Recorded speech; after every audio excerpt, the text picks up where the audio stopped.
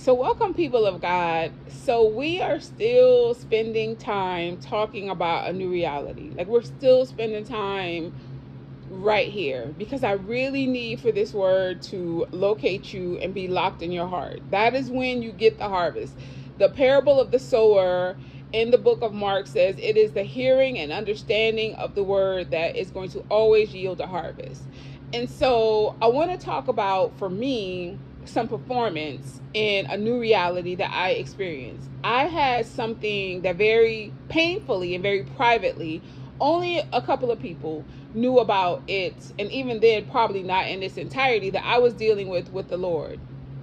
And I had really honestly exhausted myself of what else could be done. Like, what else could be done? I've rebuked, I've renounced, I've prayed, I've surrendered, I've done every single thing, and I feel like I cannot get any lasting victory about this situation.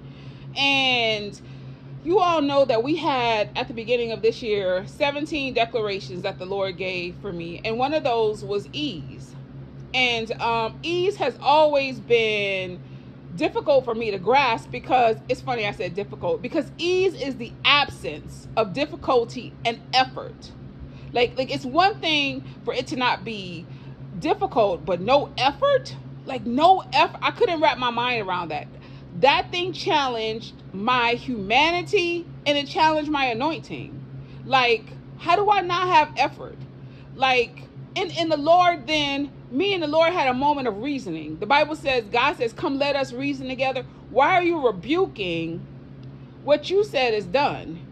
Why are you renouncing what you're saying is done? Why are you frustrated and in your flesh about what you say is done? So I had a decision to make. Like how Moses says, you have a choice, choose life or death. Like, I could choose to still be putting in effort, or I could put in ease. It is Matthew. Oh, it's actually the parable of sower is in Matthew too. I just caught that. But it is in Matthew 6:24. Here we are on the 24th day of this month, that says you cannot serve two masters. And even though the entirety of that scripture is talking about God and money, that's really the premise of how we live as believers. You can't serve the kingdom and the world.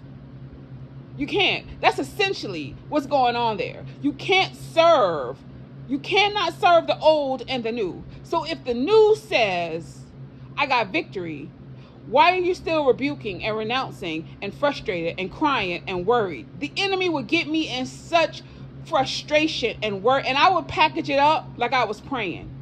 All the binding, all the rebuking, all that stuff we do, that was effort. But I'm going to tell you, when I got quiet, when the devil was saying worst case scenario and I wouldn't open my mouth, when I wouldn't give in to torment, when I wouldn't give in to frustration, when I was literally walking out very privately, being Daniel in the lion's den, and it wasn't no 24 hours. But when I tell you something I have been praying for, glory to God. Thank you, Jesus. Thank you, Jesus. Hallelujah. Something I was praying for 5 years, God brought me performance in 4 months. When I started saying, it's done. I'm not getting in no more frustration. I'm rebuked out about this thing. I can't bind it no more. I can't renounce it no more. I can't surrender it no more. So all I did was talk the new. All I did was talk the new. That's all I did. Me and God had given me a word. This is what new looks like. That's what I talked. That's what I walked. That's the only thing I served, was the new. We love Isaiah 43:18-19. We forget the former things. No, you haven't forgotten it, because you're still rebuking it. You're still surrendering it. You're still renouncing it. You're still praying about it. I'm telling you, this thing challenged my very anointing. Like, when God taught, rest is occupancy. Rest means you got it. Rest don't mean you taking a break. I know that's what we preach. That sounds real good. But so really, honestly, I was resting like it's done. I'm not resting like I need a break. I'm resting because it's done. I'm walking, it's done. And it challenged me. Yes, it did. Yes, it did. Yes, it did. It challenged It challenged me. But on the other side of walking what God said to me, I got performance. I got performance. I got performance, y'all. So I'm telling you, when it comes to a new reality, you cannot serve the old and the new. I kept trying to validate what was going on, what I saw. I just kept paying attention to it. I kept praying about it. I kept talking about it. I kept thinking about it. I kept worrying about it.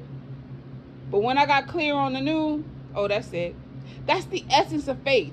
Faith is the evidence of what you don't see. Like, that's faith.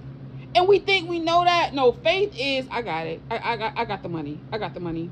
I got the money. I got the restoration. I got it. I got it. I got it. I got it. I got it. Yep. I got it. I got it. I got it. Money in the bank. Great. I got it. The house. I got it. Healing in my body. I got it. This is what Abraham is saying in the face of everybody who's saying, I'm pretty sure you're still Abram.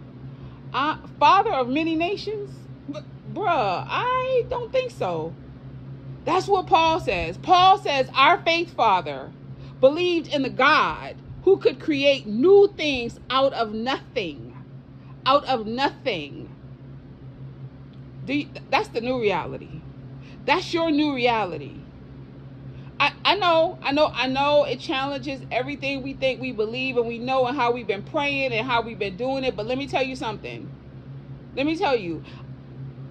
I'm getting ready to tip over a sacred cow right now. Brace yourself.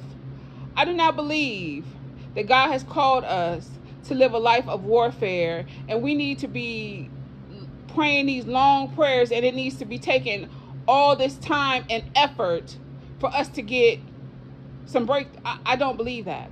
I don't believe that. I'm sorry. I don't believe that. I don't. And God proved that to me. He proved that to me in performance for something that I was huffing and puffing about for 5 years. And when I trusted God and the only thing that came out of my mouth was new, there you go. 4 months? For something that the enemy has been telling me for 5 years wasn't going to never be over? Like, it's about 5 years and 4 months. 5 years was how long I was huffing and puffing and warring. 4 months, I got an ease. I'm telling y'all, I had, every time revelation came, oh, this it right here. I got it. Yep, I got it. This gonna be the thing. But when I was like, listen, this thing been over. All this torment, all this torture, all of it has been a distraction and a lie. I'm not paying it no more attention. No. That was when I experienced a new reality. And again, it challenged my humanity. It challenged my anointing. It challenged me in every way possible. But God proved himself in his word. He did. And he gave me performance. And so I'm telling you, you can't serve two masters. What are you paying attention to?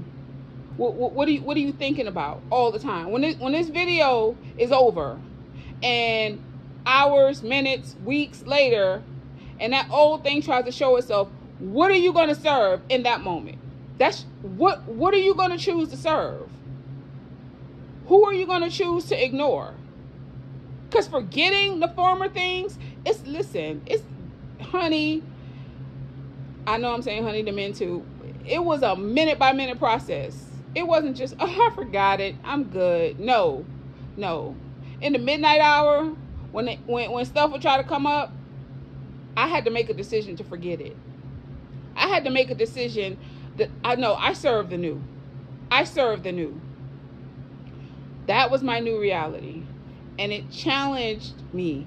It really did. But again, I will tell you that you cannot serve two masters. Matthew 6:24.